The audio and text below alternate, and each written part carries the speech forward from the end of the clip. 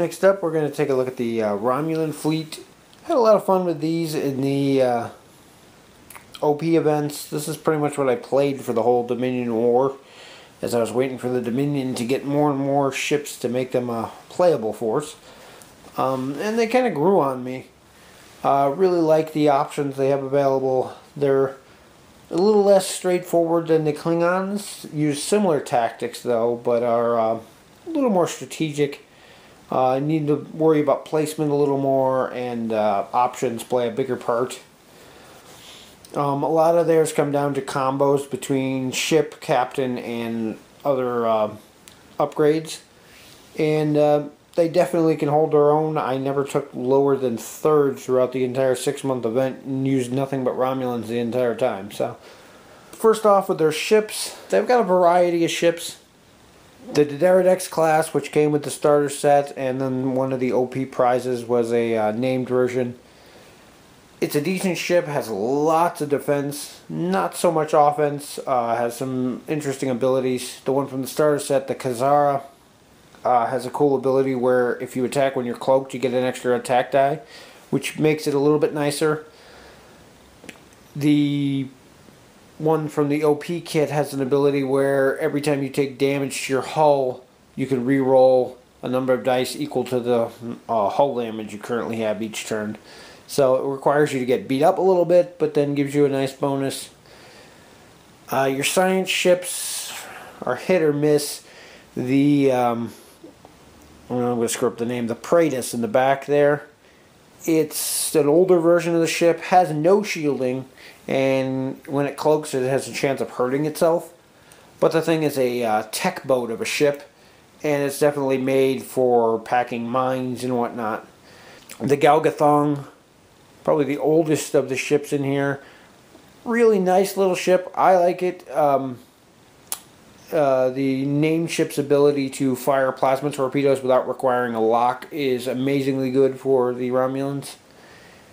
Then we have our Romulan science vessel, which is hit or miss. Has some really neat upgrades that can only go on that ship, or only go on that ship for a decent price. But aside from its special ability, really can't do much. The named version has a cool pulse wave ability that hits every ship within range 1. The downside is it hits every ship within range 1, so it hits all your friendlies too. The Riz Bow is the one here in the middle in the front. Great little support ship. I use it a lot to ferry Dinatra around so she can give my other ships bonuses. It doesn't have much offensive power, has a lot of defensive though. 3 evade plus a cloak, you're rolling 7 or more dice for defense. So it has some good survivability. I put flagship on that before to give it the +1 evade. So then you're looking at 8+ defense dice a turn, possible rerolls depending on some of the upgrades you have. It makes it a really hard ship to kill, but at the same time it doesn't have much of an offensive punch, so it really is only a support ship, so you don't want to dump a lot of points into it. And then this is a hero click that I converted over because it looks really cool. It's a half-cloaked. It's a half-cloaked version of one of those ships. And you can use it to represent it when it's cloaked or whatnot. It's just a neat little ship. Captain-wise, the Romulans are mid-range. You're not going to be winning any captain fights against a Klingon or a Federation fleet. I think our highest right now is a 7. They do have the Romulan commander, who is he the one? Yep. As an action, he can fire first, which you're spending your action and you're getting an auxiliary token for it, so I don't know if it's really worth it, but I mean, if you can take out a ship that turn, the ability to fire first is definitely worth it. We got 3 7 captains. I'm not sure Jirok really is all that great. I usually go with a 7, a 6, and I think a 4 as my third. Dinatra is by far one of the betters, especially if you're running a multi-ship swarm. Giving all your friendly ships within range 1 a +1 attack die.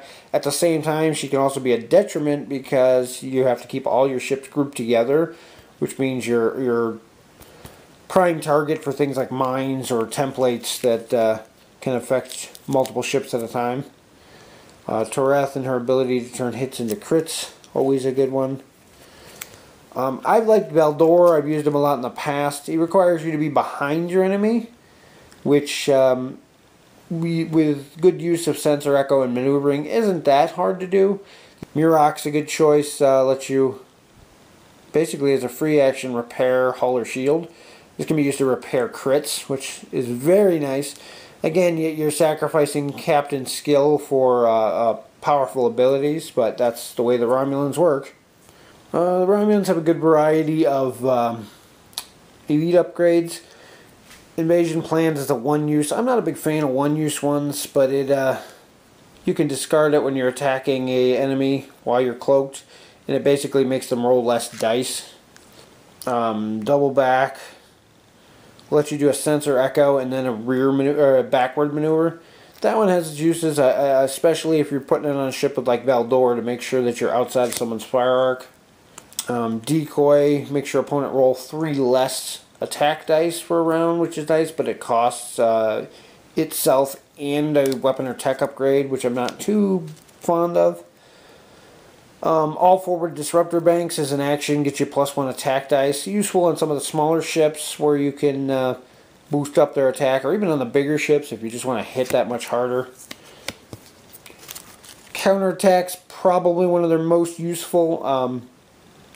It gives you the ability as an action, if somebody shoots at you, you can return fire against them if they're in your front arc. Kind of situational, requires an action, but if you know you're going to be shot at anyway, why not? It gives you a chance to shoot back immediately after they fire against you, and then again on your attack phase. So definitely nice. The only downside to this one is if you're blown up, you can't use it, unlike I think it was Riker has a very similar ability, and he can still shoot even if the ship's blowing up because he does it as the ship is blowing up. But the other nice thing about it is it's one of the few that isn't unique. Anything from the starter set or wave 1, I think it was, is not unique, but all of the elite abilities that came after are. So kind of an interesting thing to keep in mind. Massacre is another interesting one. If you inflict a critical on an enemy hull, you can discard this to inflict an extra damage. How many times have you hit somebody and then left them with 1 hull left? So situational again, but definitely worth the points if you've ever been in that situation. Crew-wise, the Romulans have several really good options. Burrell's a very good one, but again can only be used on the science ship, which kind of limits her use. But basically lets you counter an attack. Yeah, it never happened. The officer can give you +2 attack dice. It costs you an action, and you can't defend this turn. So good if you're not in anyone's front fire arc and you know they're not going to be returning fire. He's worth it for the extra +2 dice. Selleck makes it so people can't attack you that round. Centurion's the tactical officer.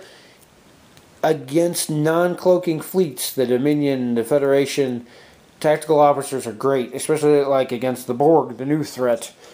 If you have a target lock, normally you can spend a target lock to reroll your dice. If you have a tactical officer on board, you can reroll those dice twice. Definitely a nice card. Situational, not the greatest against other Romulan fleets, other Klingon fleets, things that cloak, because the chances of you getting a target lock go way down. But against anything he can't cloak, you're going to get a lot of mileage out of your tactical officers. I ran multiples of them in the OP events. Romulan Pilot's another good one.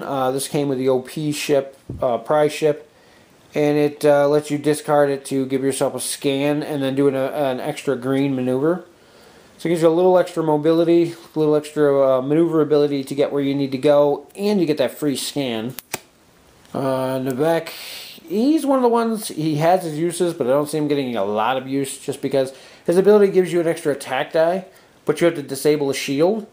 90% of the time with your Romulans, you're going to be attacking from cloak, which means you're not going to have any shields active to disable. And this also takes your action for the turn, so has its uses. That's the one downside. A lot of the Romulan abilities, I think all of these ones in the back here, require your ship either to be not cloaked or to disable shields, which you're just not going to do because you're going to be cloaked. At least you should be if you're doing it right. The only time I would uncloak on a Romulan fleet is after you've taken some hull damage and you really can't risk taking more. Then you decloak to let the shield soak up some of those. Secondary weapon-wise, you got your standard plasma torpedoes. Now there is a difference in plasma torpedoes. There's these 5.5 die ones. And let's see if I can find one of the other ones. I'm looking through the camera here, so. Yeah, there's a bunch of different. There's a 3.4 die one. And they go on, but the big difference is the ranges matter. I thought there was one more, but anyway, the ranges change, the damage changes, and I believe the special ability changes, which really make a difference, especially if you're putting them on the Galgathong to make use of the free plasma torpedo. So make sure you get the best plasma torpedo that you can get for your points there, because there are different ones in there, and some of them even have, like these two, even have the same or almost the same picture on them. So it's real easy to mess up and grab the wrong one. Additional weapons array. If you have a weapon slot on one of your smaller ships, or you can give it a weapon slot through an upgrade or through maybe the flagship. I don't know if the named one does. I think that one of the independent ones can. But anyway, these are amazing on some of your smaller science ships, just to give it that little extra punch. People won't expect a 4-die attack coming out of a ship with only one die, especially without requiring a target lock. Nuclear warheads, another type of mine, has its uses. Got to watch out. These ones can affect friendlies, which most mines can, but if you're playing Romulans, you're probably used to cloaked mines, which don't. Nuclear missiles, another one, not a great upgrade. Requires a target lock and everything for a 3 attack die. Let you reroll blanks, but honestly, if I was going that route, I think I would either take the plasma torpedoes or the advanced weapons array there. Tech upgrades are kind of where the Romulans shine. The sneaky guys have all the cool technology. Unit feedback wave is a really cool one, but can only be used on the science vessel. It's very similar to the energy dissipator from the Dominion. You hit somebody with it and their ships basically can't do anything. And interface generator is a really good one, used by a lot of people. If you've got a tech slot for it in 3 points to spare, it is worth it. As long as you're cloaked, you can discard this, and no matter how much damage you were hit for it, you only take 1. The downside is that comes after dice are rolled, so even if you rolled 5 of age, you're still going to take 1. But against, now when we got these ships out there with transphasic torpedoes or the Borg cutting beam that are doing 10 dice or more, or things like Barrage of Fire where you can be facing a lot of hits, sure, I'll take 1 normal hit instead of 12 criticals. Quantum singularities, not anything too spectacular. There's our big shining joy of the Romulan Empire, the cloaked mines. If you're playing Romulans and you're not bringing at least one of these, you're doing something wrong. A couple places that I've gone to play have actually limited these to 1, even though they're not unique, just because they are kind of powerful. The drawback is you can't drop them directly on a ship. You actually have to drop them at least range 2 away from an enemy, so it gives them time to react. But eventually you get 2 or 3 of these down and there's no place for them to go. They're going to run into them. It's your standard minefield token and everything within range 1 of it. And they only affect enemy ships, which was what make these so broken. You can drop a whole field of these, and they're not going to hurt you one bit, and it really limits where your opponents can go without plowing through, especially against a cloaked opponent who is going to be taking hull damage from the mines unless they decide to uncloak. Polarized hull plating has its usefulness, especially on the larger ships like the Daredix class where you've got 6 hull. It lets you convert crit into a normal hit, so less chance of taking multiple crits there. Granted, it only works for 1. It says you can convert 1 per attack, so if you get hit with multiple crits in an attack, you're still going to take some, but it lowers the chances of you taking criticals a lot. Ultrinium explosives. Haven't used this one too much. It's more of a situational thing. Requires you to be sitting around somewhere uncloaked with no shields, so it's good towards endgame. And you basically beam explosives overboard, but it also costs you a crewman to use for 1 crit. Has its uses. Our Romulan flagship card. Used this a lot in the last couple months of the OP once they were allowed. The free sensor echo is a godsend because you're going to be spending most of your time cloaked anyway, or even if you take your action for the turn to cloak, you get that sensor echo for free. It really helps you with your positioning to get behind enemies and out of their fire arcs and whatnot, so you can use your other abilities. Up here, the ability for ships with friendly ships within range 1 to 2 of your flagship to be able to re-roll their attack dice. Once I started taking this, I stopped taking my tactical officers because I wasn't bothering to get the target lock for the 2 re-rolls when I was getting 1 re-roll for free anyway. Let me use my actions on other things.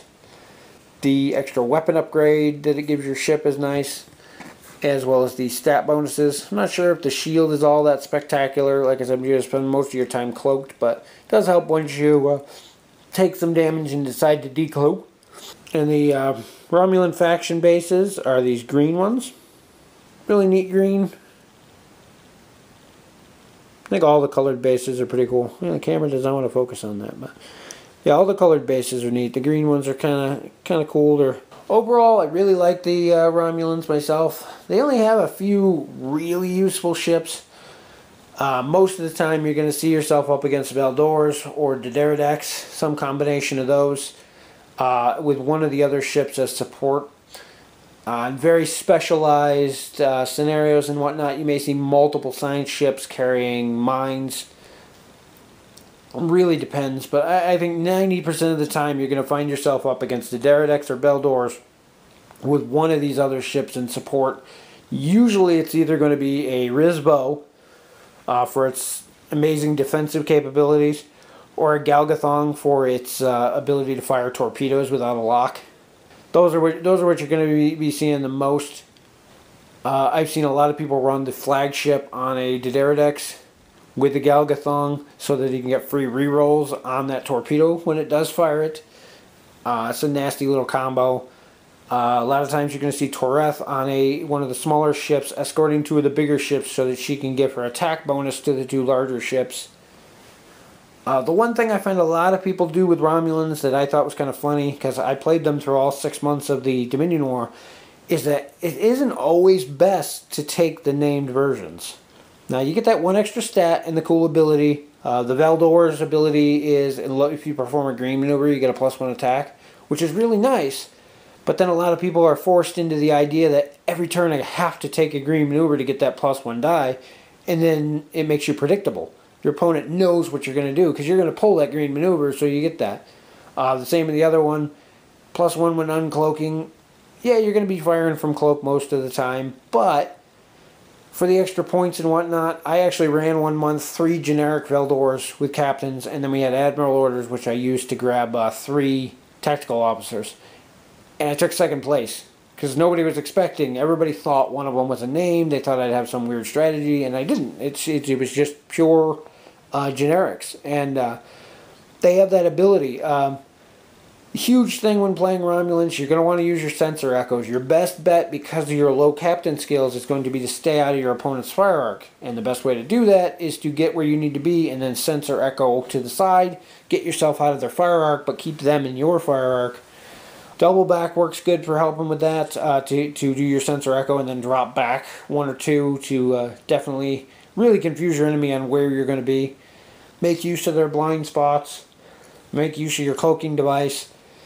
They lack the pure in-your-face firepower of the Klingons, but they gain a little bit in defense. A lot of them have more hull than the Klingon ships at the cost of less attack. So you're going to want to use a little bit more strategy. These are for Romulans are for a little bit more advanced player, I would say. Definitely maneuvering is a huge deal with them. Trying to keep yourself out of the fire arcs, because with your lower captain skills, you aren't going to be shooting first most of the time, depending on what you're playing against. But yeah, stay out of enemy fire arcs. Use the cloaking devices as best you can. Use your sensor echo as much as you can. I can't emphasize that one enough. I've seen people play Romulans and never sensor echo once, and that's like their main advantage to getting where they need to be. They do take a little bit more finesse because of their lack of straight up attack, but there's enough combinations in there to give yourself some really mean attack. I can't remember what it was. There was some big combo I ended up figuring out at one point to give a Valdor or a Kazara. I think it was a Kazara, to give it something like a 9 attack value for a turn. And yeah, it's brutal stuff, but and I think it involved firing a torpedo with all forward disruptor banks, while within range of Torath, while cloaked. You know, some big combo, but yeah, it ended up being like 8 or 9 dice in an attack. So they do have the ability to pump out the damage. It just takes some really weird, complex combos to do it, which is what makes them a little bit, I'd say, a notch above Klingons in the skill department. But definitely fun to play. I had a blast playing them, and like I said, I never took less than 3rd in the tournament with them. Probably going to move on to new things with the new releases that have been coming out, but Romulans had my back for the Dominion War anyway. That's about it for them, though. I will see you in the next video.